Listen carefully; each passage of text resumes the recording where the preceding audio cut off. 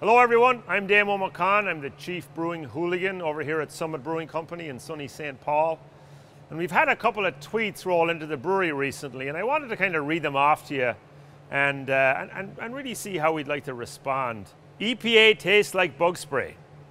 I've always really enjoyed at Summit Beer EPA and others, especially Slugfest Juicy. Is it just me, or does EPA have a very slight "is that bug spray in their" taste? Well, the question I would have is, how much bug spray are you actually drinking? I'm still pissy that you discontinued Maibach. Well, this is probably my wife sending in a text because she's probably the biggest fan of Maibach out there.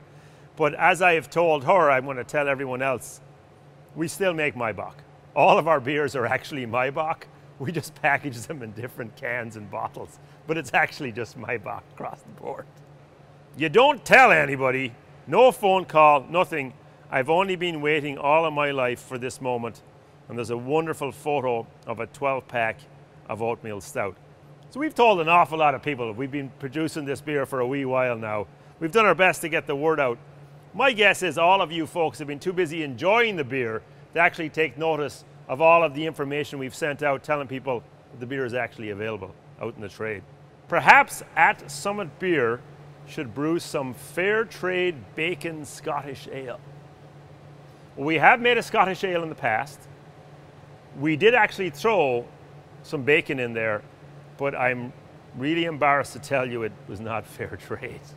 Yes, Kolsch-Style with lime. This will sound weird, but when I was 19, I tried Miller Chill. The lime really reminds me of that, but in a good way. Yes, it is weird. It sounds very, very weird. But God bless you for having the chutzpah and the bravery to try Miller Chill in the first place, because it's a truly disgusting beer.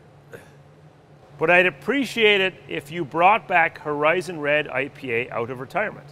Also, Frostline Rye, the untrained number 3 rye IPA, and maybe True Brit. Saw someone else say this, you could call it the Flashback 12-pack. I miss so many great retired beers. And you know what?